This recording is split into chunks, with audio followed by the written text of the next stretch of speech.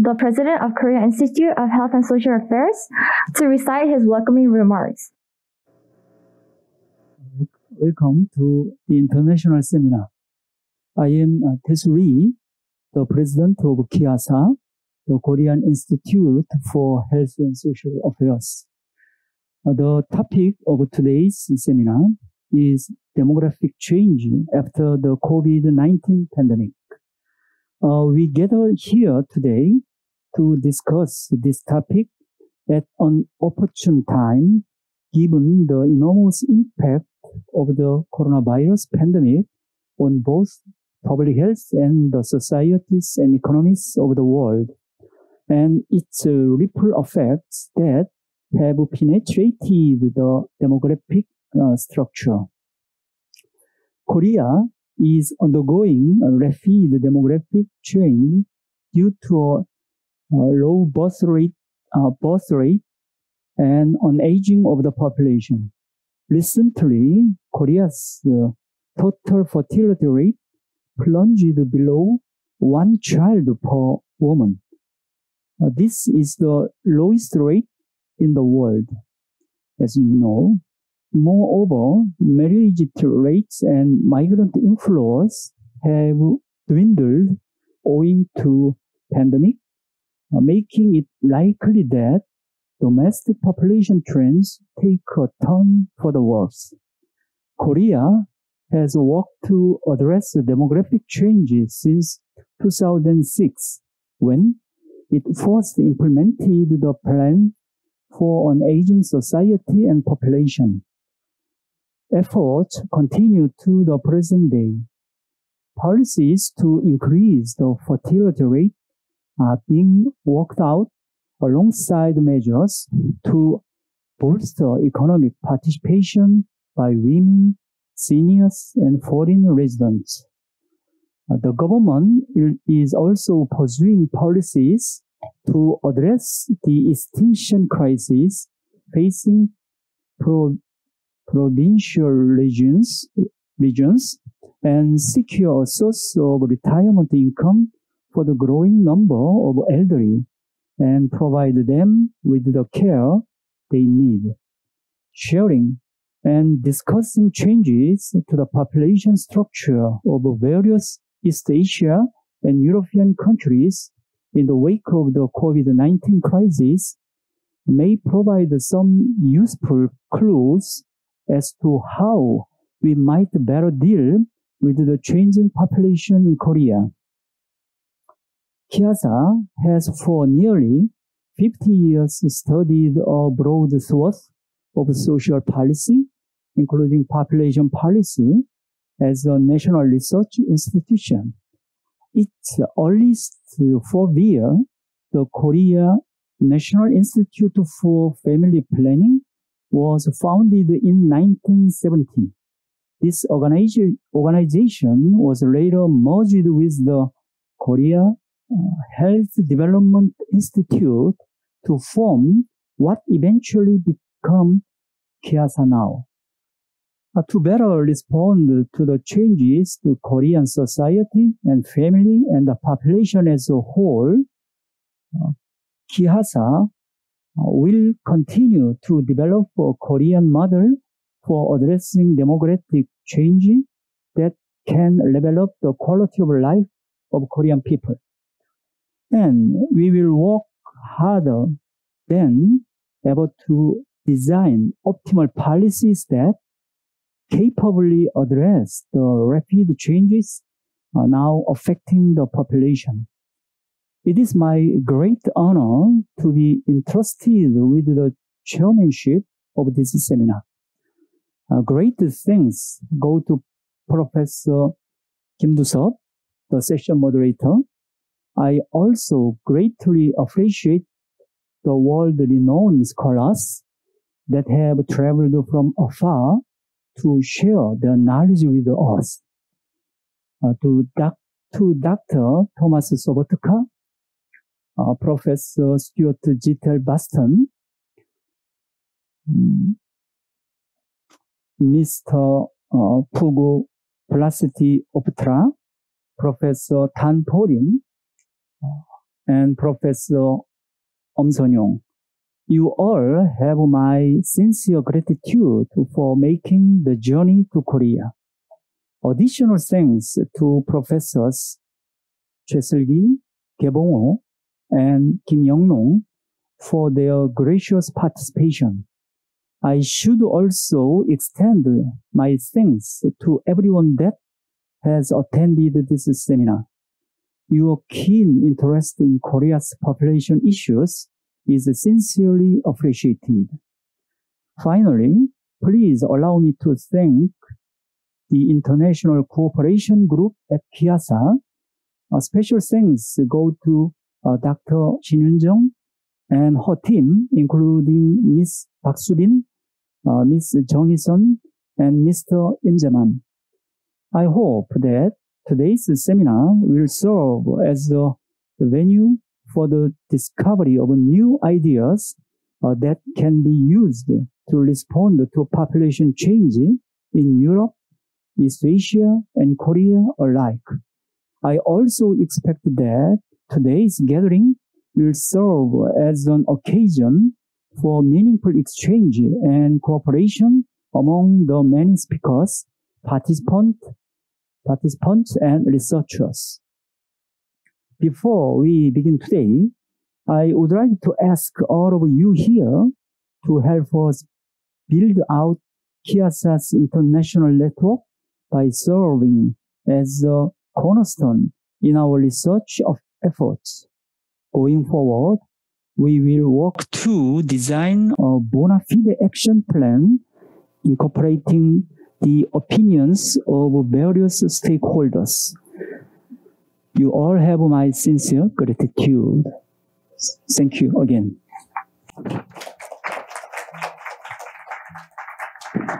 Well, thank you for the warm welcoming remarks. Now we'll take a short break to take a photo of the presenters with us here today, and we'll come back soon. Thank you.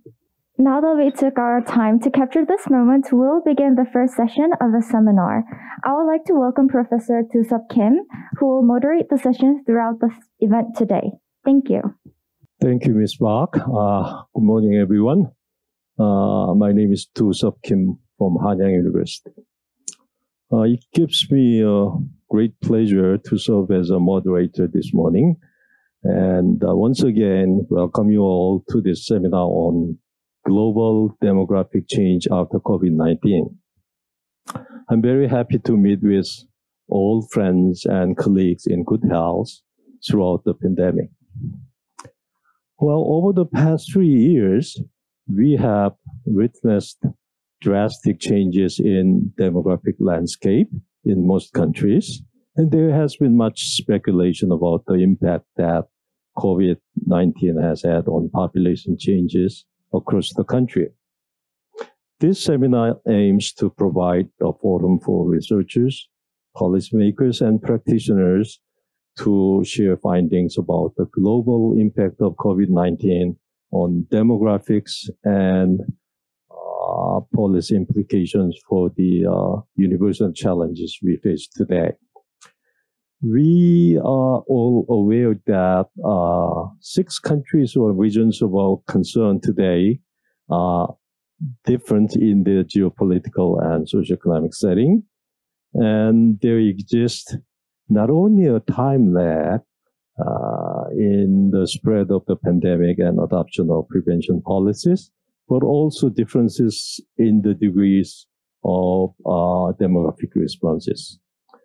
It is great to have an opportunity today to learn lessons from the experience of other countries or regions and broaden our perspectives and insights.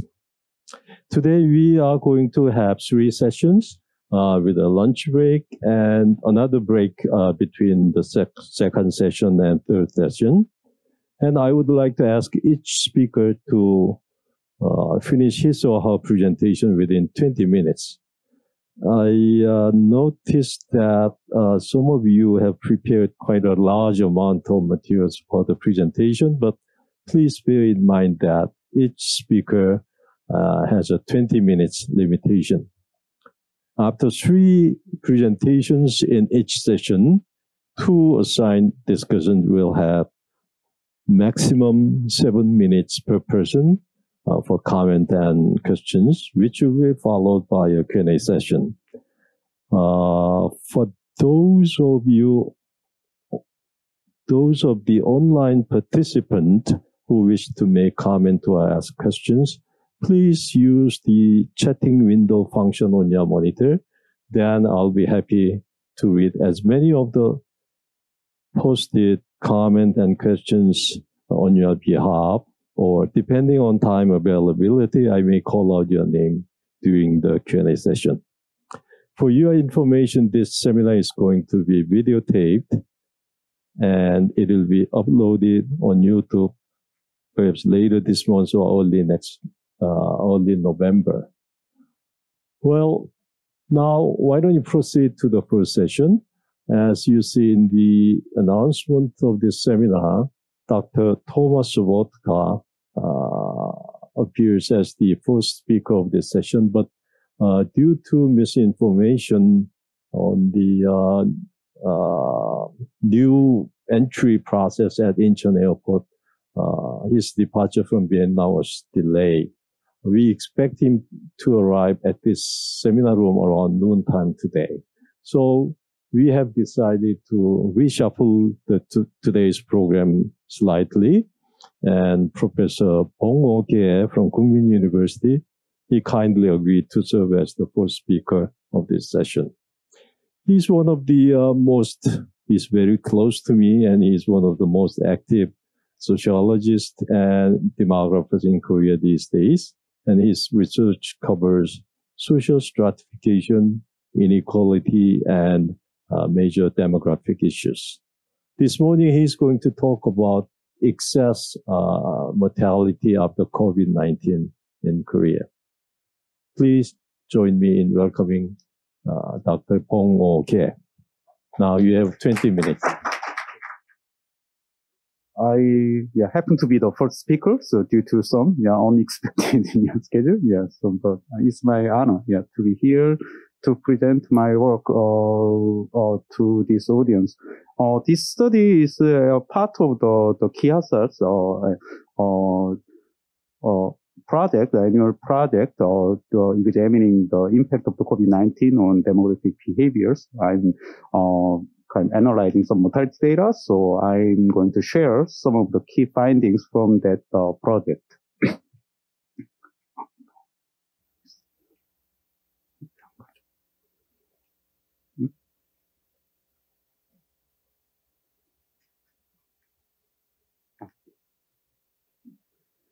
Okay, this is the kind of outline of this talk. I'm going to briefly show some of the background, like the COVID-19 spread in South Korea and the basic mortality trend, and I'm going to show you some data and some basic method and share with you the results.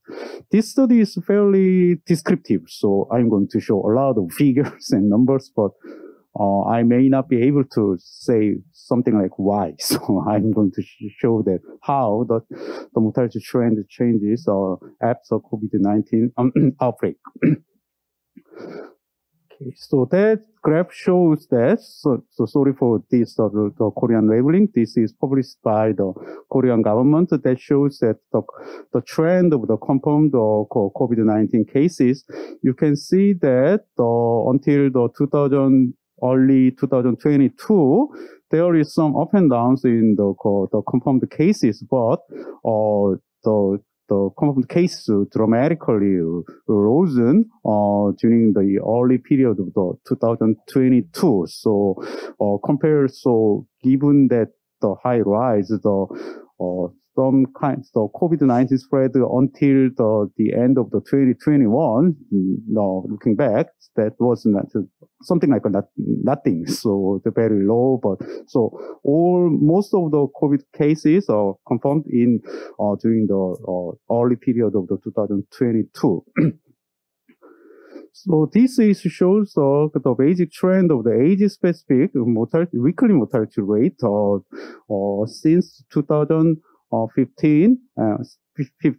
So you can see that until the 2021, there's not much rise in the mortality. So basically, mortality rates for the young people, like age 0 to 15, go down, tend to go down, and so some old age people's mortality rates also go down. But as you can see in the last graph, the total graph, that's the entire population, that's kind of seems to rising over time because of the population aging. But in early 2022, the mortality rate spiked. So it rose a lot, and particularly like March and April in 2022. So that kind of brought some very critical mortality crisis in South Korea. So in this study, I'm going to use the short-term mortality fluctuation data collected by Human Mortality Database that provides the annualized weekly mortality rate data until the 30th week in 2022. And I'm going to kind of analyze the 5 different age groups. In addition to the STMF, I'm going to use the Oxford Government Response Tracker to examine the relationship between the government responses and the trend of the excess mortality rate. That data set includes several measures of government responses like containment and closure, economic responses, and health system, and GRI. That is the government response index, combining 16 indices, and that includes, for example, like school closure and banning the group gathering or things like that. That data originally collected in the daily basis, and I converted them to the weekly data to match the short-term mortality data, short-term mortality fluctuation data. Okay, so this study basically examined the excess mortality rate. Excess mortality rate is defined by the difference between the observed mortality rate and the baseline mortality rate. And the key thing here is to define baseline mortality rate. In option number 1, I assume that trend in weekly mortality rate during the past 5 years, like 2015 to 2019, continue during the COVID period. So I'm calling that is a linear model. And option number 2 is the average weekly mortality rate in the past 5 years continues during the COVID period. And the cumulative excess mortality rate is just a sum of the excess mortality rate until the time t.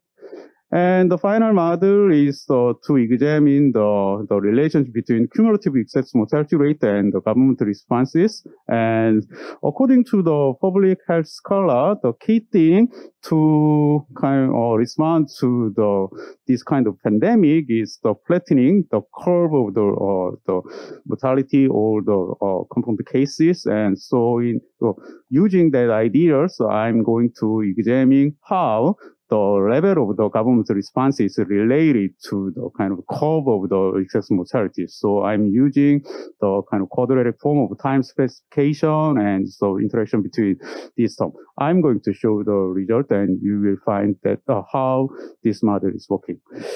Okay, let me show you the basic findings. Okay, here, that is the baseline mortality rate from the 2 different models. Blue line is showed from the linear model, and red line is from the 5-year average model. So all age group, the 5-year average model estimates the baseline mortality higher than the linear model because the linear model reflects the decline in the age-specific mortality rate, but the 5-year average model doesn't. But in the total column, you can see that the linear model estimates the baseline mortality rate is higher than the 5-year average model because of the population aging, the accrued death rate is increasing over time. So that is for the men, and that is for the women. The basically trend is the same, and the level is a little different. So if you have the print out, so you can compare the y-axis, the number is different. So men's mortality rate is baseline mortality rate is low, higher than the women's mortality rate, particularly for the old people. And so combining the observed rate and the baseline rate, we can get the excess mortality rate, and so same pattern. So linear model tend to excess mortality rate tend to be higher in linear model than 5-year average model. So you can see the trend. And for the youngest group, we don't see any trend. And other groups, we see that there's no trend until the 2022, but like March or April in 2022, the excess mortality rate has been rising and then stabilized. And we don't see much difference. And linear models, the excess mortality rate is higher because of the baseline is lower. And the same thing for the women's pattern. So you can see, so again, the pattern is similar, but the level is a bit lower for the women than the men. Okay, so let me show you the cumulative excess mortality rate. That may be easier to see because of a lot less fluctuation over time. So for the youngest age group, both models estimate that the cumulative excess mortality is decreasing over time, particularly for the 5-year average model. That means that the mortality rate during the 2020 and 2022, early 2022, is lower than the kind of average mortality rate between year 2015 and 2019. So that's reflected in the lowest group. And other groups, so it has been kind of close to zero. That means that there's no excess mortality rate until the beginning of the 2022, but it increased in the early period of 2022. For the linear model and the 5-year average models are little different stories, but so the pattern, increasing pattern is kind of similar, up and down, so kind of similar. And that's so for the time constraint, I'm going to skip the women's pattern. Basically, the pattern for the working age people are a little bit different, but other age group, the pattern itself is pretty comparable. So let me sum up the result from the Korean data analysis. So in terms of the cumulative excess mortality rate, and then compare the 2019 mortality rate. So the column, the second column and third column shows that the cumulative excess mortality rate in the time of the 30th week in 2022, and the third column number C, shows the 2019 mortality rate, and the last two columns shows the ratio between these two. So in terms of total population, total cumulative excess mortality rate for the women, men and women, about a little less than 1,000. I forgot to mention the units. All the numbers are per 100,000. So that means that 94 men died more than the usual per 100,000 when you use the linear baseline, and for the women, for the 5-year average model, the number is 191. So that number is kind of comparable, like 15% or 30% for the 2019 mortality rate. So that means because I computed the excess mortality rate until the 30th week in 2021 to 22. That's kind of like 2.5 years. So if we annualize this rate, it's about 6 or 7% per year. So during the 2.5 years, we see this amount of excess mortality in South Korea. let me show you some of the findings from the international comparison. The method is same, but in this the following slide, I'm going to show the result from the linear model, not for the 5 years model, because I think that the linear model is more reasonable than the 5-year average model. Okay, so that's the total population. So you can see that several countries, most countries, excess mortality rate is pretty flat, around the zeros, and some countries like Bulgaria, Croatia, Czechoslovakia, and Latvia, Lithuania. So some of the Eastern European countries have some kind of pretty high excess mortality rate. And for the young people, the age below 15, not much excess mortality. But even though some countries, there is a lot of fluctuation like Iceland and Luxembourg, but basically trend is flattening. So that means that COVID-19 do not cause the young people. And the working age people, the trend are different. And so same pattern, like Eastern European countries has a lot of the excess mortality among the working age population. And the old people, it's the same pattern. So as a result, the cumulative excess mortality rates are like that. So in Bulgaria, the highest cumulative excess mortality rate in Bulgaria, so that is about a little less than 1,000 per 100,000 in Bulgaria. So that is about 1%. So during the COVID-19, 1 out of 100 people died due to the changes in, maybe related to the COVID-19 pandemic.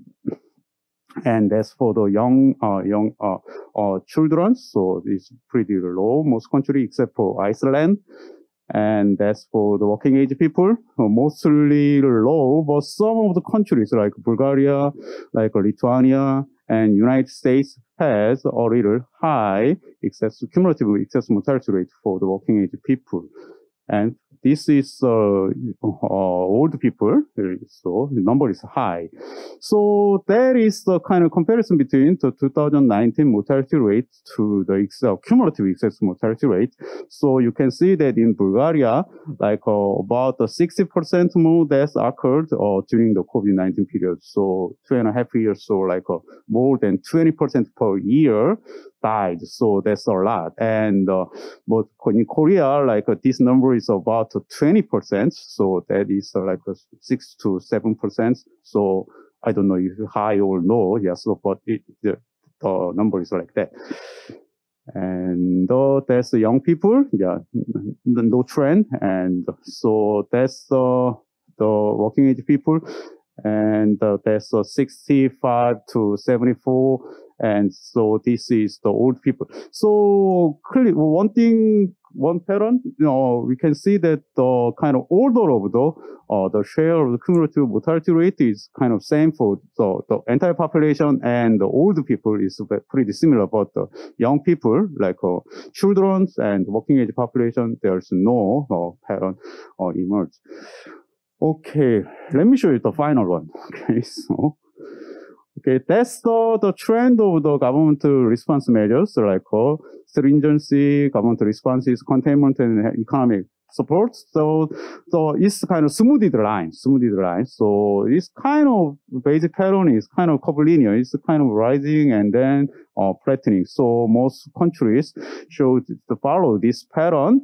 And that's the result from the growth curve modeling. So we see that this kind of estimate, but there are a lot of interaction terms, so we don't see, it's hard to read these tables. So let me show you so the predicted values. So government index, response index is vary from 40 to 70. Actually, this from the data. So the minimum value is 37, I think, and the maximum is 67, something like that. So we can see that the stronger government responses, initially their rising of the cumulative excess rate is high, but their kind of the pattern rate of change is lower. So that means that there is some interaction between the excess mortality and the government responses. So some of the countries have a lot of excess mortality. Government acted, so they implemented more stringent measures, and then that may help to kind of reduce excess mortality, so their rate of the change is slower than those countries who do not have very strong indices. But this is not it is not easy to say some kind of causal way, because there is a lot of interaction between the government responses and the pattern of mortality. So that's this one is total population. So all this population, the pattern is basically same. Okay, let me wrap up. So in Korea, so we already know that the low excess mortality until the spring of 2022 and rapid rise in excess mortality in 2022 spring, and then stabilize. So we see that about 20% of cumulative excess mortality occurred until 30th week in 2022, and international comparison shows that huge between country variations and high excess mortality in Eastern European countries, and the cumulative mortality rate and the government responses are kind of related, and so that the relationship between the differ levels and the growth rate. That's all. Thank you for your attention. Thank you very much for being punctual. Indeed, it is very difficult to measure the impact of COVID-19 on mortality across time, because the reported number of COVID-19 death toll is strongly affected by the testing capacity and reporting policy.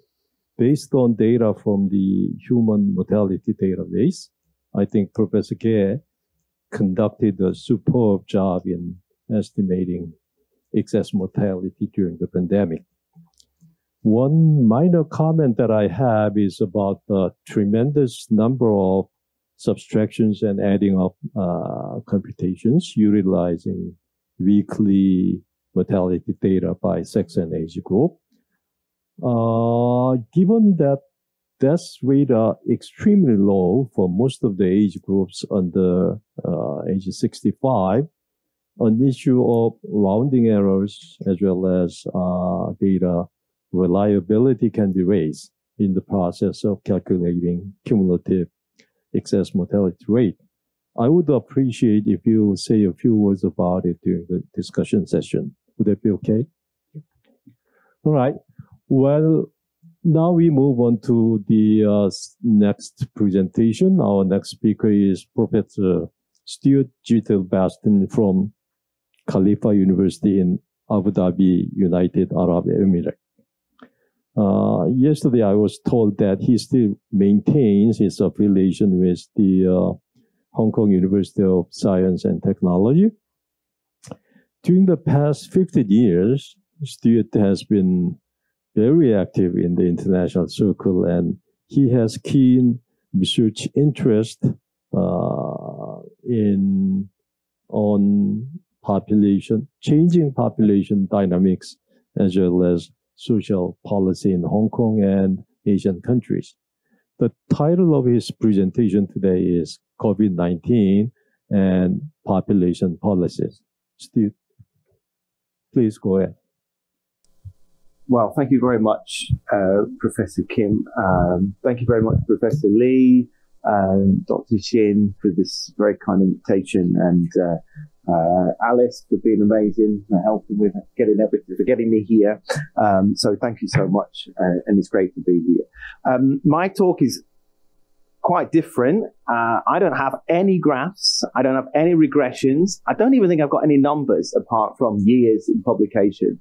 The reason for this is I wanted to try to take more of a kind of an overview, right? To try to look at what the literature is saying about COVID and population policy, not least because I think a lot of people are kind of scared, right? That we've had this. We see a lot of headlines like this which indicate that things are going from bad to worse in some ways, right? There's only really kind of negative issues about population change.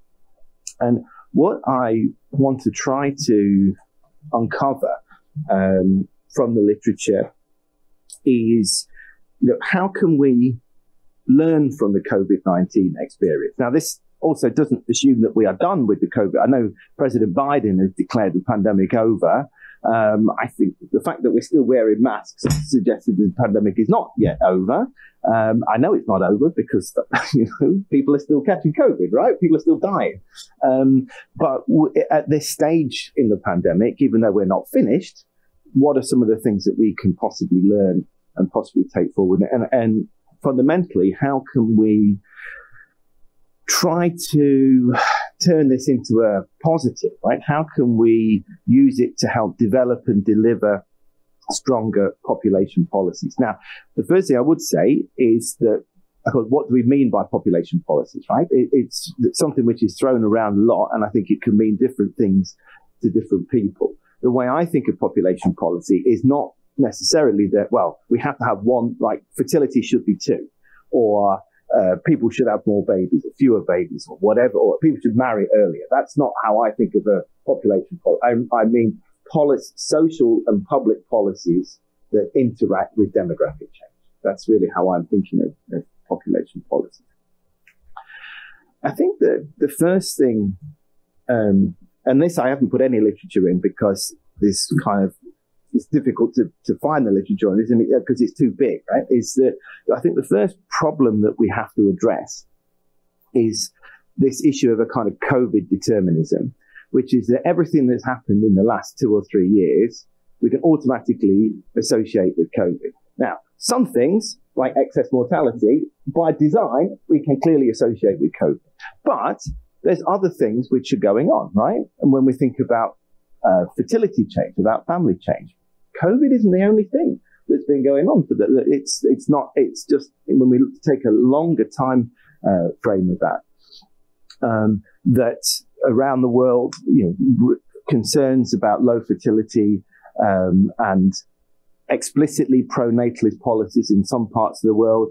Here in Korea, a transition at least towards more implicitly pro-natalist, but certainly more family supportive policies in recent years. So that major shift in Korean family policy, which we've seen in recent years as well. And also these kind of toxic narratives we've seen around the world, particularly with regard to, it's a little festival outside. Sorry. As soon as I start talking about migration, the band plays outside. But so these kind of toxic narratives, particularly around migration. And of course, as I'll say in a minute, this is how really the theme I want to bring out is that COVID is exaggerating things which are already in place, right? COVID is exaggerating inequalities and challenges which are already in place.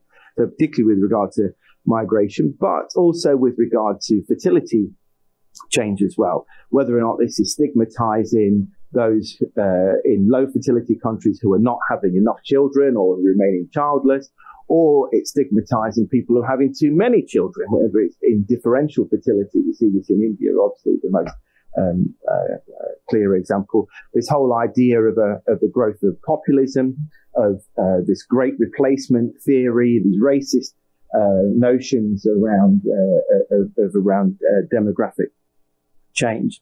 So these are things which we can't separate out from COVID change. About the nature of work has become more fragile. If we associate the nature of work with family formation, with household formation, again, COVID is just exaggerating this process of change in terms of the kind of concreteness of work. But then also, all of these things, plus COVID, plus other things, have happened in the last few years. In Hong Kong, it's the most obvious example. of kind of social unrest, right? In Thailand, there has been issues of social unrest as well.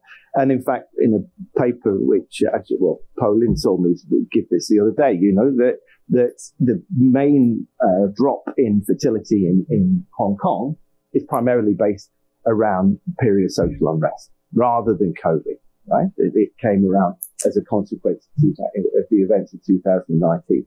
Also, there is a war in the Ukraine as well.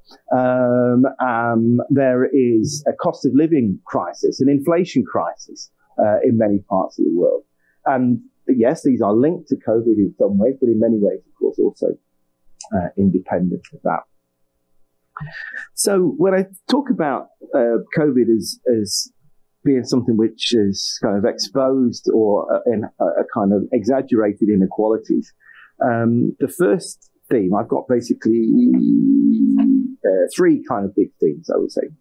So the first theme is in terms of exposing fragilities in family systems. And so obviously the point of talking about this is that this can help us to think about designing better family policy. So clearly we can see that the gender division of care has been massively exposed through the COVID circumstances. And this is particularly through homeschooling as well, where women have, mothers have massively disproportionately had to take on the responsibility for homeschooling, which therefore has had a very significant knock-on effect for female employment. In terms of, to kind of stay with education in this theme of homeschooling, I think it's, obviously this is a very controversial thing to talk about, but education was clearly subjugated to public health, children were kept out of school for, I think many would, now on hindsight, we might say longer than necessary, particularly in Hong Kong, particularly in parts of East Asia. And this had deleterious effects both on education for young people, but then this kind of circular effect upon women's employment. And I think in that sense, the voice of younger people, the voice of even younger people going into the biggest exams in their lives were clearly ignored, right? So there is an issue here about where younger people and their wants and desires fit into this. And universities as well, you know, the university experience of younger people in this period of time and what they want is clearly going to be suboptimal to what I would argue they deserve. Issues around mental health, and again, particularly for younger people, I think have been really exposed, and the underfunding, the undersupport of mental health services around the world. Not least with suicides as well, and suicides among the young. As I mentioned already, the fragility of income and the rise in poverty, it's no surprise that if more and more of your labour market is in fragile employment, is in developed countries in fragile employment, but also in middle-income countries, if you're in the informal economy, it has really exposed, I think, the fragility of life in the informal economy, and therefore the link to poverty. And again, this is highly gendered. So the primary impact, particularly in the formal economy, when you're thinking about the burden of care, is going to fall on the shoulders of women. Migrant experiences, again, just highlighting the fragility of the migrant experience in many parts of the world in terms of remittances, in terms of incomes, in terms of the reliance upon of migrants, particularly as carers. Again, in Hong Kong, in many ways, like the care system shut down because it is primarily based around migrant care workers. And in that as the borders closed, it became impossible to replenish that system. And I think the argument there is of migrants being kind of left behind in this narrative as well. And so, like younger people, the voices of migrants tended to be not so much heard. And finally, I think if we think of sexual and reproductive health and rights, clearly particularly in middle and lower income countries, access to reproductive health services has been a challenge. Shows the fragility of those services, but then also vulnerability to gender-based violence as well. We've seen an increase in gender-based violence in both higher and middle and lower income countries around the world. But there again, that's why we have to say, well, it's not just COVID, because COVID in some ways, in some countries, this pushback against sexual and reproductive health and rights in America, for example, right? In the Supreme Court, this is not just related to COVID, right? This is a push, a narrative which COVID is just kind of exaggerating and pushing along.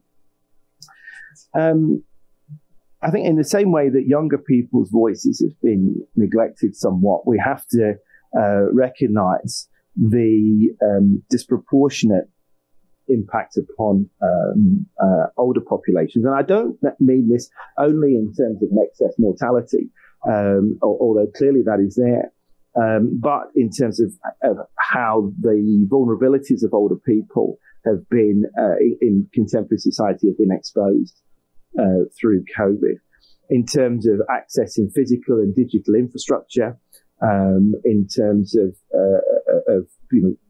having systems based primarily around these little pieces of glass and metal and plastic that you carry in your phone. Well, if you're not particularly adept at using one of these, you're going to have a problem, right, getting around. And so that digital divide is clearly an issue.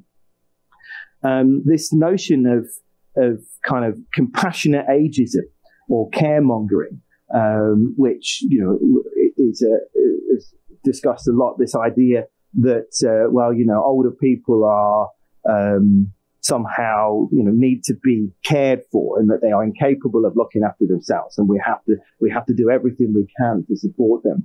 Now, on the surface, you might think, well, that's what we should do, right? There's older people in our society, but it's just another stereotype. It presents older people as being incapable, as having less, of not having the functions to be able to sort these things out. And in some cases, of course, with the digital divide, it is a very real issue, but it becomes, again, the stereotype of dependency. And again, this has been linked to this idea of it being a kind of an older person's disease, right? When in the narrative, when it first came to Europe, it was in Italy, it was, oh my gosh, well, Italy is an old society, right? So then it's going to be a big problem in Italy. Whereas, and in France, there's this headline says here, care home deaths due to COVID were not even reported as such. Yeah. That's all right. I have 20 minutes. Right? I've 13 minutes and 49 seconds here. So, as being not even reported in France. And I think, again, it's due to this stereotype that older people, well, they were going to die anyway, right? And now they've died of COVID. But of course, we know that that's not the case. We know that when we look at years of life lost, right, not just excess mortality, but years of life lost, there are many. It's simply not the case, right? That life, there has been a shortening of life expectancy, and this again is most, I think, egregiously shown in triage decisions in hospitals as well. That older persons in some countries were deprioritized when it came to their support in hospitals. As demographers or people working in population science, I think we can consider these issues relating to data and measurement. Thomas would have said, and he will say this afternoon, that we have to consider the tempo effect, right? We have to. It's not just that people have given up having children whatsoever in the last 2 years. They're just probably going to have them this year or next year, right? But the headlines of this baby bust are therefore exaggerated because we're not really presenting our information accurately. In many countries of the world, we've seen a cancelling or a postponement of the census, and I think it really exposes if you have a census every 10 years, and something really big happens in the 1 year that you're going to have that census, then you've got a problem in collecting the census data, but then also the validity of using that census data as a baseline for the next 10 years. Also, in terms of the ability to register births and issues of identity, if government facilities are shutting down, if you can't register your birth, you can't register a death, then what are the consequences of that? This exact issue of, well, how many people die? And it's a simple question, but there's a lot of arguments, and we don't really know, right? It's very challenging to do that. And I think that when we put all of this together, we have a bit of an issue in terms of actually what is the narrative about this. And it allows both accidental misinformation, accidental reporting of what the impact is, but then also, if you're so minded, deliberate misinformation, deliberate, your graph show Russia, just stop him halfway through, right? And there's a reason for that, okay? And so it enables governments and other actors to be able to present their own particular view of this. And then in the absence of that information, it enables other people to present their kind of conspiracy theories as well. So what are the big lessons then that we can draw? So I can say that, we could, of course, go through every single one and then design policy responses to each of these issues. And it's going to be different in different places, of course. But if we're going to kind of draw all this together, I would say that clearly these are inequalities which are driving negative outcomes, and COVID is exaggerating. Right? We could say that, and that's very clear. I think that we really need to, I know we say this, we've been saying this for years, but we need to amplify the voices of children, younger people, and older people in terms of policy formulation. And I know we've been saying this, but I think COVID has made this very, very clear, the consequences of leaving some of these voices behind. Data and measurements need to be brought up to the state of the art. It is a simple fact that if we are relying on traveling around the country with a pen and a piece of paper to find out what's going on with people, this is very fragile, because if something goes wrong and you can't travel around the country with a pen and a piece of paper, we've got a big problem if we're relying on that kind of data. And I also think, finally, it's a clear need for us in the population world to better communicate what is going on, right? To communicate possibilities and limitations. But this is my last slide. You've got the microphone poised, ready, Professor.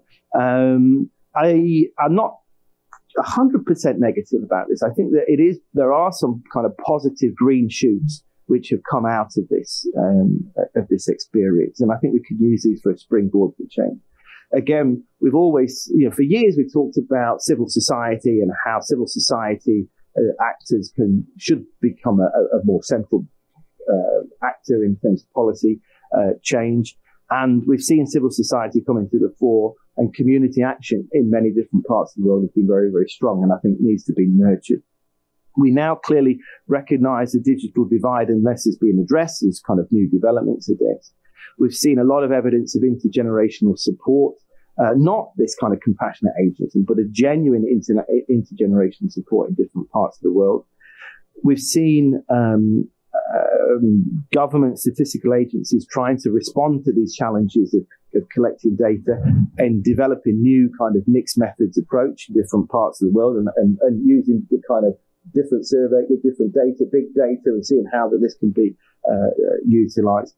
And then finally, although a lot of people complain about it, this kind of COVIDization of research, that everybody is now writing papers on COVID. All of a sudden, right? It's our second job is to write articles on COVID. And yeah, there's a lot of rubbish out there, which has just been, quickly just thrown out. But on the other hand, it does show that we can quickly just drop what we're doing if something really important comes along, and we can be more nimble, we can be more risk-taking to solve immediate concerns. So it can be quite positive. There we are. Thank you very much. Thank you, Stuart. Your very insightful review without presenting any tables or graphs and sorting out the recent changes in population policy environment is very much appreciated. And I like your expression, COVIDization of research on the last slide. I agree with you about the proposition that COVID-19 tends to exaggerate negative outcomes of inequality on family and migrants. And it will be great if you elaborate this proposition a little further during the discussion session. Okay? Now, why don't we proceed to the third presentation now? Our next speaker is Mr. Puguh Prasetyoputra. Forgive me my terrible pronunciation, but that's all I can do at the moment. He is senior researcher at the National Research and Innovation Agency in Indonesia, and his research interests lie in health demography, health economics, and epidemiology. The title of his presentation this morning is Demographic Behavior in Developing Countries in the Wake of COVID-19, with the subtitle Insight from Indonesia. Please join me in welcoming Mr. Prasetyoputra. Thank you, Dr. Kim. Thank you, Dr. Lee and Dr. Shin for this event. And also Alice for being very helpful throughout the event. And today I'm going to talk about demographic behavior. So why is it important to talk about demographic behavior, and why is it really relevant in Indonesia? Indonesia is the fourth most populated country in the world, with more than 260 million of population. So it's any kind of change and any kind of events would translate into a large number, children number. So today, so this is just an overview. I'm going to talk about some background on the pandemic in Indonesia and the potential impact of COVID, and also the demographic behaviors. So we all know that the COVID had a detrimental effect on all walks of life in all parts of the world. So in Indonesia, the first case was found in early March 2020, and the dynamic was a very dynamic in terms of the ups and downs of the cases and the mortality. And we've had worse times. We got second highest in Southeast Asia of the number of cases, and we had a couple of peaks, as I will show in the later on in the graphs.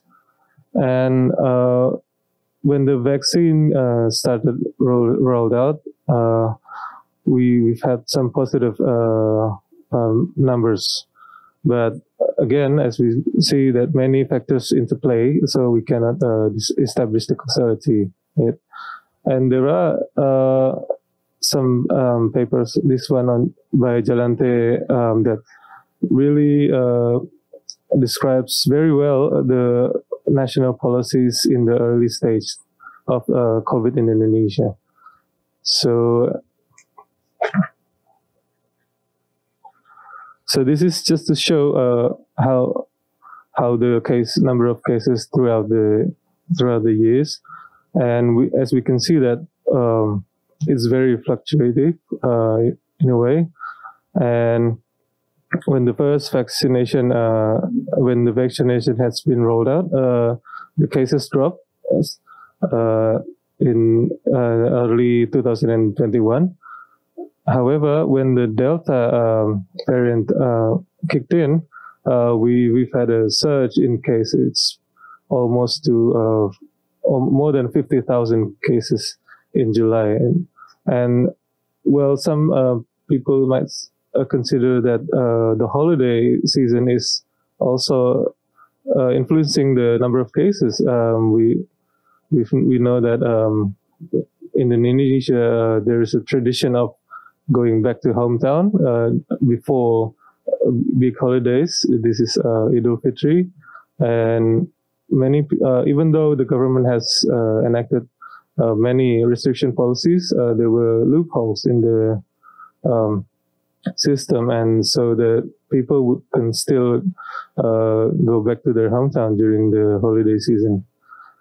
And in early January 2022, the cases gone up again, very high. It's much more high than the previous peak, and also, but it was a tragedy for Indonesia. But now the cases has dropped significantly, and even though there is a indication of a rise in the recent couple of weeks, we are not sure yet whether the trend will continue to increase or decrease. So there are potential impacts of COVID-19 pandemic. Why I say potential? Because as Professor Gietel-Basten said, that it's difficult to disentangle other effects. And yeah, as we know, the morbidity and mortality is very obvious. But also on the health system, Indonesian health system was already weak before the pandemic, and the COVID just showed that to the world that our system is very weak and exploited our health system. And the economy was also fragile with high percentage of informal jobs.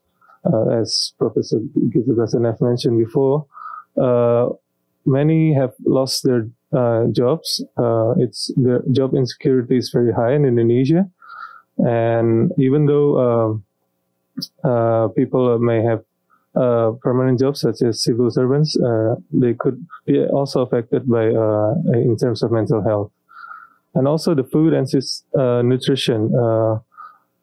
It may risk the stunting reduction efforts in Indonesia, because we all know that 1 in 3 under 5 children in Indonesia has stunting, so is stunted. So this is very very worrying in terms of human capital implications in the future.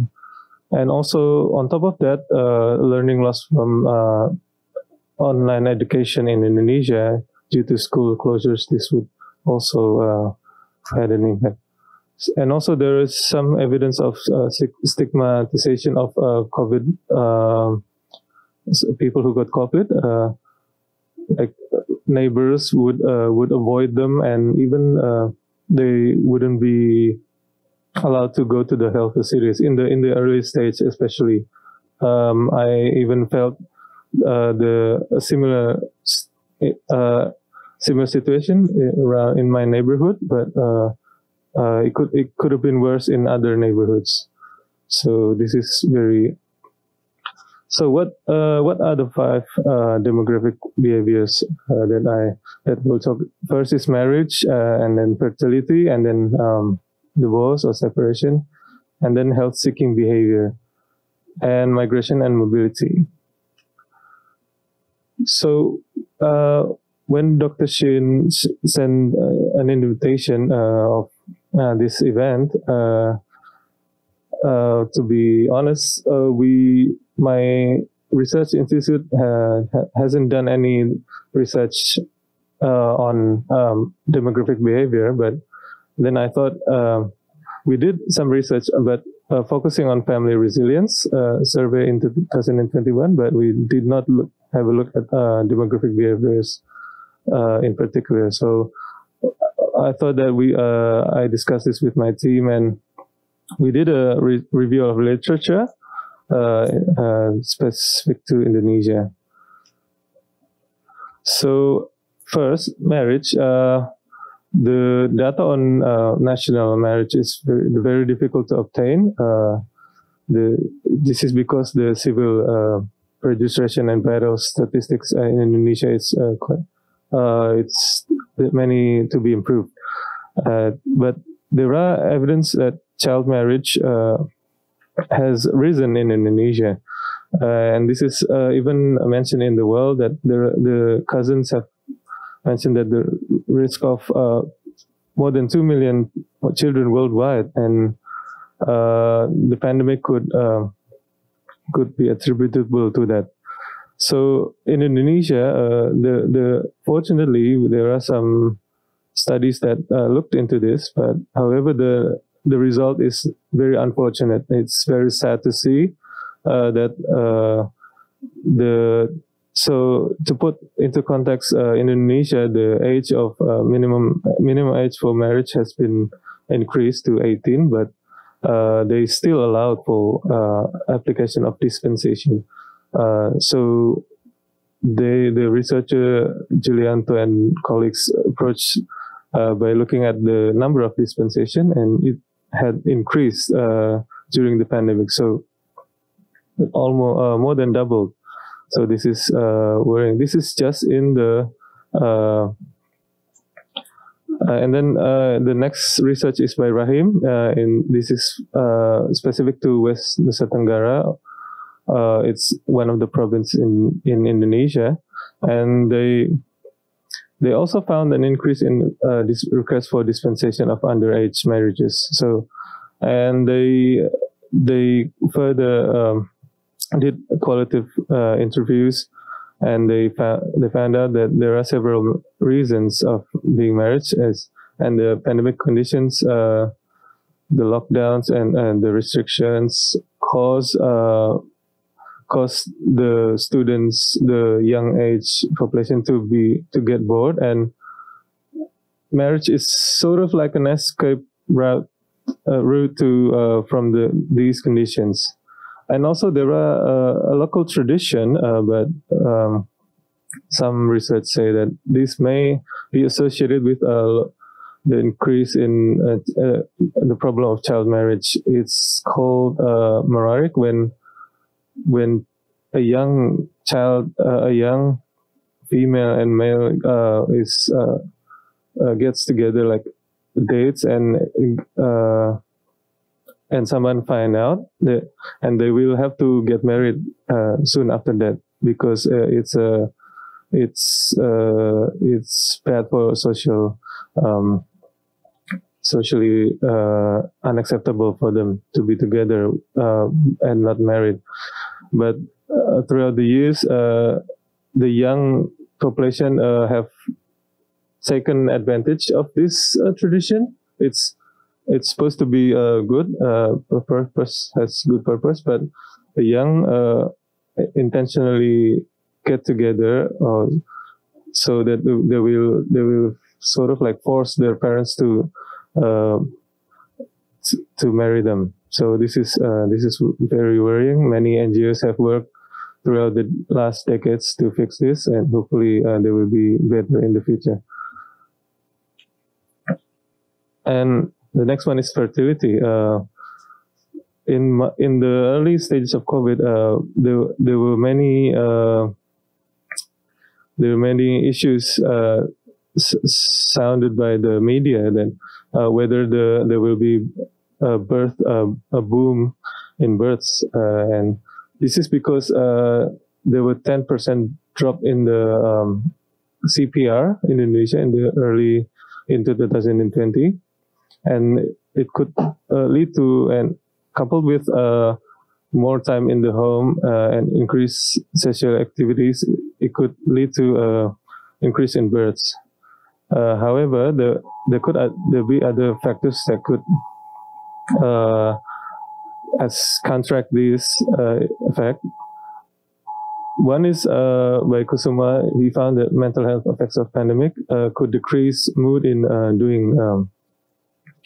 having more children or in doing sexual activities, and use of short-term contraceptive methods may be used as a way to delay having children or to prevent having children, and also uncertainty about the future. Having a kid is not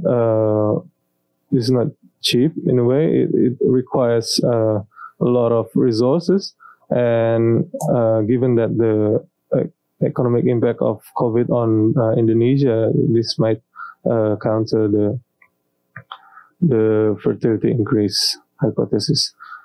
And the next one is by Alfana. This is just to show that some researchers try to use statistical method to forecast, to predict an increase in the fertility, and they did find an increase. However, they did not consider social conditions and economic conditions of the area.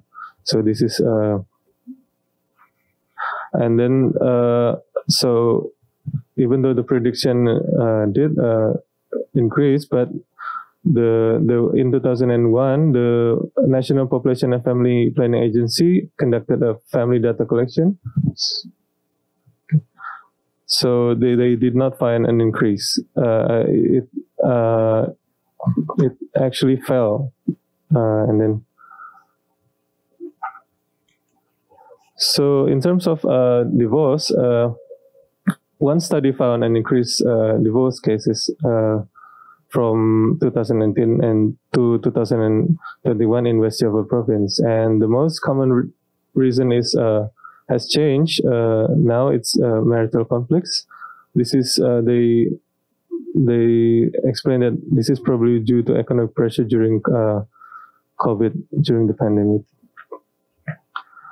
And the other demographic behavior is childhood immunization, and there are evidence of delay of children's compulsory vaccination due to the pandemic and due to closures of the health facilities, and also the increased workload pressure on the healthcare facilities, because they focus more on the COVID vaccination of COVID and also the patients. And also the restrictions also affected healthcare utilization of other diseases such as NCDs, such as cancers and diabetes, and this could lead to increased health burden in the future. In terms of migration and mobility, there were evidence, although minor, of returning from urban to rural areas. This is especially in terms of low-skilled labor, because they lost their jobs in the urban areas, and also the Indonesian migrant workers overseas had difficulties of returning in Indonesia. And the next one is there's a Mudik phenomenon. So I mentioned this earlier, and the pandemic said that a survey during the pandemic revealed that 40% would still go home even though the government puts restriction. So this might have potential implication on the number of cases, the spread of cases throughout the region. And this is just to show. This is from a study by Pramana, just to show that the effect of working from home activities from the pandemic, from the restrictions. So to conclude, there are any evidence that show changes in demographic behaviors that could be attributable to the COVID pandemic. However, most of them are locally specific, and we need more robust evidence on the national level. And the use of digital methods, especially online surveys, were prevalent during the times. However, some of them consisted of a very small number of sample, and this could be a problem for representativeness. So, and the last one is the need for improving the CRBS system, so that we can really track demographic events such as births and mortality better in the future. So that's all my talk. Thank you very much. Thank you, Puguh. for your excellent presentation, which helped us in great deal to understand the demographic situation in Indonesia throughout the pandemic period. And it is interesting to learn that the COVID-19 has facilitated the child marriage the past 2-3 years. And could you explain a little bit more about it during the discussion period? And it will also be great if you say a few words about the general trends in the mean age and marriage in Indonesia or similar indicators. Right? Okay. As you can see in the program, we have 2 discussants in this session, and I would like to invite Dr. Seulki first for comment and questions. Dr. Choi is Associate Professor at the KDA School of Public Policy and Management. Dr. Choi, please go ahead. Okay, thank you. Thank you for 3 presenters. It was very interesting to see all of you. And though we are living in the situation of the COVID-19, it lasts more than 2 years. So definitely there will be some huge impact from COVID-19. I also find a very interesting keyword from the Gietel-Basten's presentations. He said there is some unrest, pressures, and even toxics. But he also suggests some positive shift. So I think that even with these changes, we can find something positive or some more active policy to fight against COVID-19. And at the Puguh's presentations, I also found that the problems we are experiencing is actually, some of them are actually the ongoing challenges. It began even before the COVID-19. His example of child marriage issues happened before the COVID-19, but it was exacerbated during the COVID-19. So when we understand the issues of COVID-19, I think I agree that it is very important to understand the relationship between the COVID-19 and ongoing issues. And in the case of the Professor Kye's presentations, I think that we know that many countries are experiencing the change of the life expectancy. It was shortened, and this kind of the changes was very special because we usually experience some elongated of the life expectancy in human histories. He shows that there is the excessive mortalities in South Korea, but he also shows that before the recent the increase of the mortalities, before that there is just some, I can say, is negative excessive mortalities or some deficient the mortalities. There is some years or sometimes it shows that there is some negative values. It means that in South Korea enjoyed some even fewer the deaths during the COVID-19. So I'm very curious what will be the life expectancy in South Korea. And all this, the presentation shows that the test the COVID-19 makes is very complicated in many fields. And sometimes we can show some chances to fight against it. Okay, thank you. We now turn to the second discussion. Dr. Poh Lin. She is Associate Professor at the Lee Kuan Yew School of Public Policy, National University, Singapore. Dr. Chen? Tan or Tan? I'm sorry, Tan. Okay, please go ahead. Hi. Thank you so much. First of all, my thanks again to Professor Lee, Professor Kim, and Dr. Shin for bringing us together here in for this seminar. And this morning's presentations on demographic implications of COVID-19 have been very interesting and eye-opening. I'm very grateful that we have been here. I think that all the three presenters had a lot to say that were highly policy relevant, whether looking at the impact of government responses on mortality or looking at an overview of implications of what looking forward policy should look like, and also looking at how the responses in Indonesia have the very context specific issues in Indonesia, and giving us a very good sense of the contextual issues.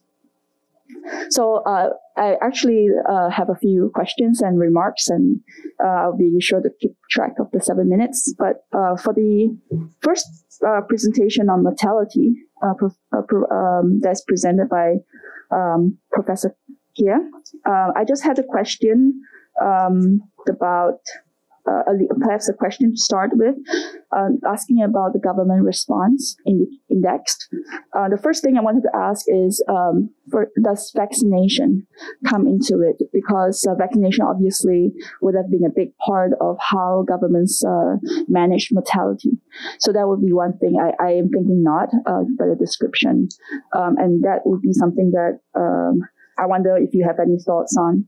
The other thing that I wanted to say was regarding just looking at this very, very well laid out table that we kind of just went over quickly because of time, and looking at the coefficient for GRI, which I understand to be kind of the independent indicator of interest. When I look at it, I see that it's a positive number. And am I interpreting it correctly to say that means that the higher the indexed, the higher the assessed mortality? And if does that mean that a higher index means that there's more restrictions? I wasn't sure if I fully understood it. And finally, just looking at the model, the econometric model, I saw that you had a great deal of controls that were for time trends, and time trends interacted with GRI. And I guess just a very quick question on what you think about the possibility of interacting with country instead, and also considering country fixed effects. So that's just a very technical comment, because it is a very well done technical paper. Addressing Prof. Gietel-Basten's presentation, and I have some comments which were on the slides. If I could have the slide turned to that, thank you.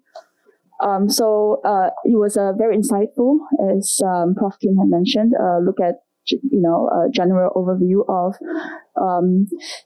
how things have changed, and looking not just I think on the surface, but really under the surface. I think your presentation, when you talked about the exposure of different groups of vulnerable people, you mentioned different groups: women, youth, elderly, low-income, migrant groups. And obviously, they had faced different challenges, which required different solutions, and that's what you laid out. But may I also be so bold as to venture to mention that not only were the vulnerabilities of different groups exposed, but in fact, the vulnerabilities of public systems and governments, fallibles, were also exposed. So during COVID-19, as you mentioned, everything was attributed to COVID. And because it was considered a public emergency, governments, in many cases, overstepped their traditional boundaries. They enacted policies that otherwise would have been unacceptable to the public. So this is at once an opportunity for there to be greater building of trust and cohesion. And this is what we saw in Singapore, actually, with crises like SARS. Or it could lead to social fragmentation. distrust and the feeling that the government is governments around the world getting more authoritarian. So this is just something that I wanted to quickly highlight. Beyond these groups that you've mentioned, I'd also like to say that there's actually been a backlash as well against specifically East Asians in the global West. And this has actually a lot of implications for geopolitics. And finally, I wanted to mention, I agree with you about silver linings. And to add on to the list that you've mentioned, that I think that the movement towards telecommuting could also mean that work and participation in the labor force could become more inclusive. And that the second point I wanted to make with that exposure of precarities towards more sustainable system simply means that we're not going back to normal, but maybe that's not such a bad thing. We're going towards something new. And so instead of having, for example, women trying to balance work and life and in a very precarious balance, in fact, we could be moving towards something that is more sustainable and more robust to crisis. But thank you very much. Just a very short remark. Sorry, can I move on to the last one? I think I'm probably only 7 minutes, but if I may, to address Professor Prasetyoputra's very nice presentation. So I was quite struck by a couple of things in your overview. So you mentioned the increase in divorces and child marriage, and that was very heartbreaking and very eye-opening. I wanted to just mention with regard to the fact that there was no large difference in birth counts, that could be a very serious divergence along the socioeconomic line that covers up this seemingly lack of a trend. So we could be seeing a large increase among the lower income groups and a large decrease among the high income group. And, together you don't see that. So that's one thing I wanted to mention. And maybe to wrap up, because I think I'm overextending my time here, is to say that the context of Indonesia is also very interesting from a policy perspective, because Indonesia took a very unique stance of vaccinating workers before the elderly as a decision to first protect the economy. And I wonder if in your response you could mention what you think about that, what do you think about that and the consequences for demographic change. Thank you. Thank you. To save time, I'll take a few more questions, comments from the participant, and then after that, I'll ask each speaker to put them together and wrap up his response. And perhaps, Professor Eom, you might wish to make some comment or questions to the presentation made by Professor Kye. Is that right? Yeah. Actually, you were supposed to make some comment on his presentation anyway, so I'll let you have a chance to speak. Okay. Thank you for the opportunity to give a very short comment. And I'd like to give a very short question about the GRI index. So many countries thought from how we can respond to the COVID-19 pandemic as a problem, but the strategy was very different across countries. For example, Korea and Japan do not have some kinds of mandatory lockdown, just a recast, or the other country did a lot of. Instead of that, Korea and Japan did a different strategy. So I wonder which factor, if possible, is it possible to, because the GRI consists of the 17 indexes, it's a combined indexes. So if we can check the individual impact, so it may be very helpful to find out what should we do for the post-pandemic or the second pandemic. And then in your models, because I cannot fully understand your model. So the interesting is that just GRI does not significant in your model. Just GRI was not significant in your model, but the interaction term with the time was significant. I think this is just my interpretation that it may be we need time to show the effect of the responses. So but it can differ according to strategy. Some strategies can show the result immediately, such as lockdown. Or sometimes the remote work or changing our life make time to change our lifestyle. In that case, the time is very critical point. So if possible, so for our future post-pandemic, if you have some opinion, because you said that it's just a start point to know the reason why the result. But I hope if you have some possible reason for that, I'd like to hear from you. Thank you. At the moment, I do not see any questions or comments appears on my monitor. Any questions or comments from the participant? I think they got enough number of comments and questions, but still, I can take one more if you... None? Okay. Then why don't I ask each speaker to respond to the questions and comments? I think it's better to ask the first speaker go first. Okay? You've got too many questions and comments, but I'm sure you can manage.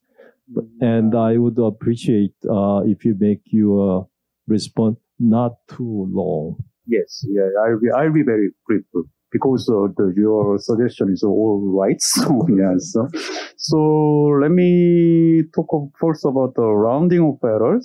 So that is related to the data issues. So I'm using the ST, the human short-term mortality fluctuation data. The thing I can do is I just trust them. Yeah. So the human mortality data, I think they are most rigorous group of researchers. So I cannot do anything about the data. But your suggestion is valid because we are handling very small numbers. So rounding of error may distort our result. But I think that if we look at the cumulative excess mortality rate, that is accumulated, and so the number is a bit higher. So I think that the number of the cumulative excess mortality rate is pretty stable, so that it may not be affected by these kind of errors. So that's what I can think. And the second question by the Professor Seulki Choi is the implication for the life expectancy. I know that in 2020, the life expectancy in Korea doesn't drop. And it increased. So in kind of usually a little less than. I think in most years, the life expectancy increased by like 0.3 years per year, something like that. But if I remember correctly, the 2019 and 2020 changes in life expectancy is about 0.2 years something. So we cannot say for now. I can't say anything about the expectation of this. And 2021, I may expect that similar trend is going on. But 2022, I'm sure that the life expectancy will drop. So maybe the first time in Korean, the recent the modern history. And Professor Tan's and Eom's question is about all the last one. I should have not included that slide. So basically that's very not easy one. So we know that the excess mortality happen and the government react. So but in my model, I assume that government response kind of moderates the excess affect the excess mortality rate. But so if we run some simple model, that we can see the positive correlation between the government response index and the excess mortality, because government react more rigorously because they have more mortality. So to handle these issues, I was intentionally very kind of descriptive. So I all combine all there are a lot of information, time-varying information about the GRI, but I didn't include them. I just kind of averaging them. So this country has a higher level of government response and this country is low. So then I kind of plotting the cumulative excess mortality curve and the regression result kind of basically summarize these, the growth patterns. So I don't think each coefficient is not interpretable. Yeah. So because in the model, there are a lot of interactions. So the main effect does not have any significant implications. So the graph shows that the predicted value may be helpful, but still this model has this kind of drawbacks. So I'm still thinking about what is the best way. And for the question for the GRI, so vaccination, the GRI index does not include vaccination in the particular measures. They all, the Oxford measure also include the vaccination measure, but they did not include them in the composite measure. I guess that not every country in the data set has the information about the vaccination and GRI index can exclude the vaccination. Okay, thank you. Thank you. Stuart, you're the next. Well, thanks very much. I think really the main, it's kind of just agreeing with everybody, but I'll just, the 3 points, which I think just to respond to Professor Tan here. I think that this issue on government and the vulnerability of government, and again, I think that point is very well made and well taken. And again, it's linked to kind of these prevailing processes as well. Certainly not would have been acceptable in 2018, probably wouldn't have been acceptable in 2019, but then with a mix of COVID and national security law, obviously then that presents a whole new, there is a reason why the rules were that you can only have 4 people meeting outside, but you can have 200 people meeting inside. So you have these counterintuitive public health regulations, which don't make any sense, right? Why can you have more people inside than outside? It doesn't make sense. But people don't have demonstrations inside, right? This is clear, right? So this is how governments do it. But there are also, again, to take another example from the UK, that to have a right-wing conservative government, which is spending enormous amounts of money on furlough, doesn't necessarily make sense. You would not expect a conservative government to do that, but that was again part of this trend towards the Johnson populist era of spending money and going against those kind of conservative principles. So again, the pandemic enabled that. As we saw last week, though, you can only go so far of spending money and not taxing. And then that's what happened. The government collapsed. But anyway, we have a new prime minister today, so there may be another new one by the end of this the end of this seminar. I don't know. But I would say the last thing. But again, I think that's why civil society. That's why it's not just government. So that's why I think civil society again played that key role as an intermediary factor between government and individuals. On the backlash against Asians. Again, I think that, of course, that's undeniable. But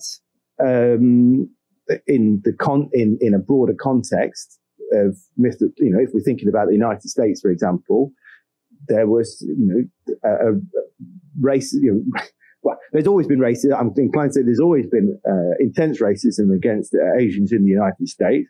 And Mr. Trump and his own ideologies and economic, I say economic policy, it's not really a policy, his economic prejudices enabled this. And so this anti-Asian, anti-Chinese view was in place before COVID. So COVID just enabled this. It was again exaggerated this, right? Enabled this to be legitimized almost, right? Enabled this to be said out loud. And then finally, I think, this issue of telecommuting, more flexible work can be more inclusive. Yes, it can. And again, to be optimistic, I would say this is a wonderful thing, but one can also be pessimistic that it can increase inequalities, right? It can increase the fragility of work. It can, and that's what Professor Kim's question about about these inequalities in the family, right? That if we're moving towards this atomization of work, this notion of a very, very fragile workforce where you don't even have a desk anymore. You don't even have it. It's so easy to just, we have people who are at home. That's it. We just expect them to be tuning in all the time. It also has consequences for our work patterns as well. I don't know about you. I'm now expected to be at meetings in the middle of the night because we can do this on the telephone, right? I'm expected to be on call 24 hours a day because we're now in this, because work has become digitalized. So there are downsides of that I would say as well. But I will be positive and say, yes, there are definitely upsides of it. Done. Okay, thank you, Stuart. For your information, Dr. Tan used to work, before joining the NUS, she used to work as a population policy officer at the Prime Minister's office. That's why she has all the questions about the government law. Well, next is Puguh. Are you ready? Yes, thank you, Professor Kim. Okay, I would like to address the comments from the discussant. But before that, I would like to respond to Professor Kim's suggestion about child marriage. Indeed, this was already a problem way before the pandemic.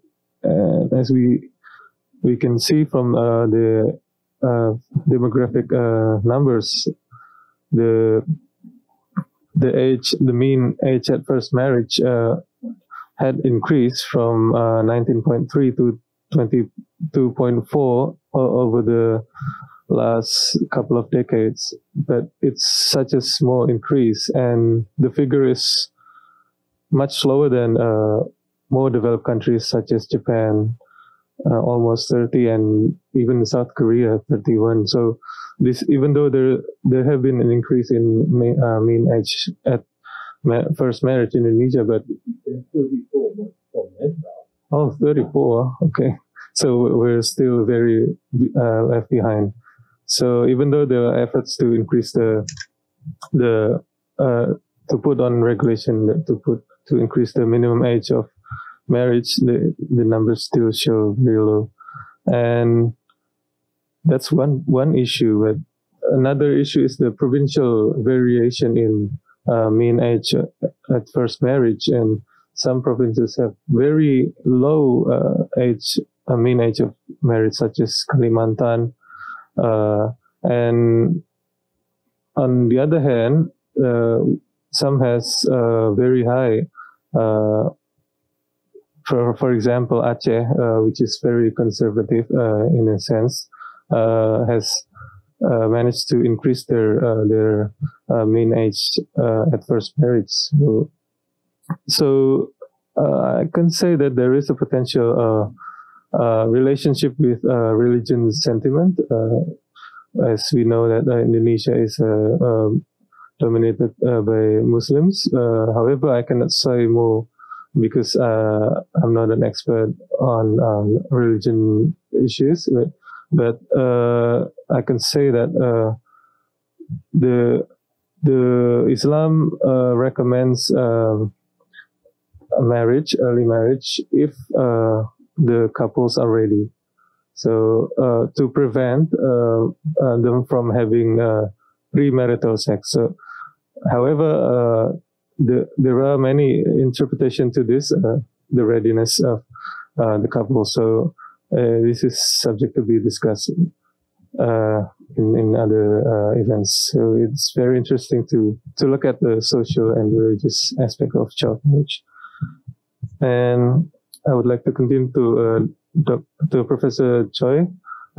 Indeed, yes, the problems I've spoke about in the presentation was mostly already been an issue in Indonesia, and it's got exacerbated during the pandemic, and I think the government should learn from that, not to be lenient and not to be careless about many aspects of economy and health, especially there is still possible future pandemics in front of us. So the government should not be should prepare for that. And to respond to Professor Tan, yeah, I agree with you.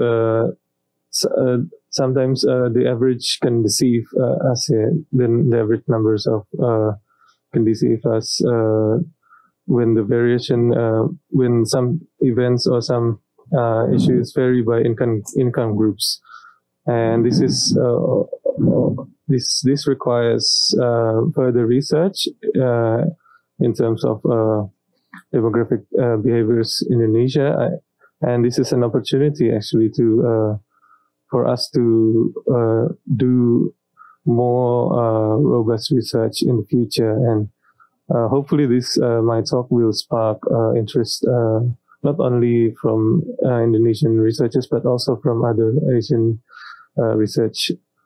And about the vaccination policy, this is quite sensitive actually, but if I may,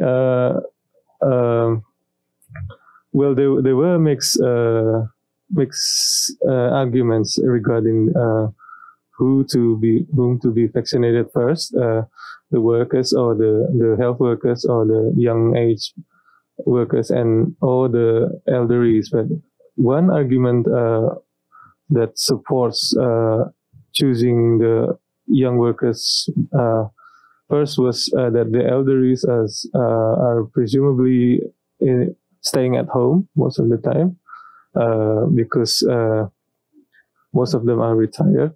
But I don't have a number on figure for this, and that's the argument. And then another issue is that the type of vaccine that was used in the early stage was Sinovac, which had more possible side effects when it's administered to the elderly. So they are afraid that if we perform this on the elderly, that there could be adverse effects and mortality. So that's another reason that they chose to vaccinate young people.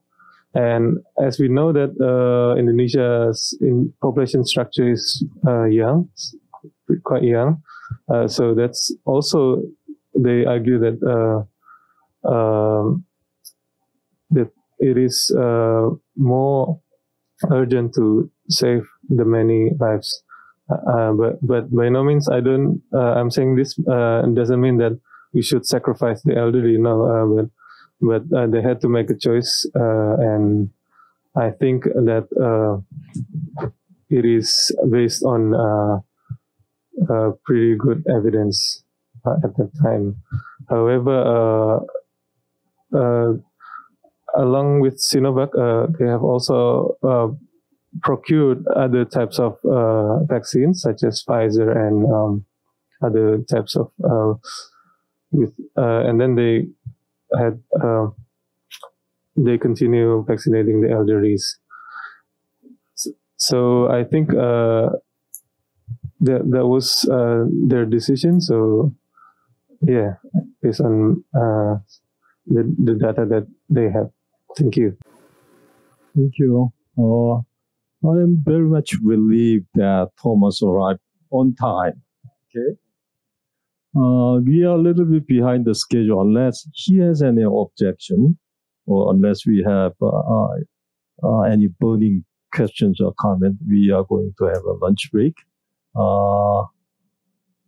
It's not that usual or easy for the Kihasa president to stay with us during the whole morning session. I'm very much grateful for that. 3 speakers, 2 discussants, and all the participants. I'm really grateful for your participation and contribution. are there any announcement to make or instructions from your? Okay, why don't you go ahead first? Okay. First of all, thank you for all the insightful presentations and discussions. Just a quick notice, we'll be back by 2 p.m. for the offline and online participants. So I hope you all enjoy your lunch and be back by 2 p.m. Thank you. Okay, I don't need to repeat, but please make sure to return to this room by 2 p.m. today. Would that be okay, Thomas? All right.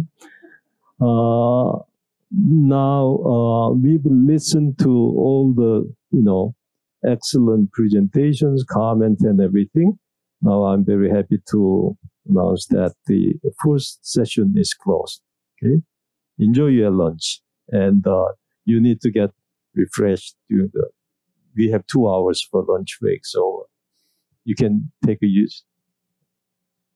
Okay, thank you very much. Thank you all.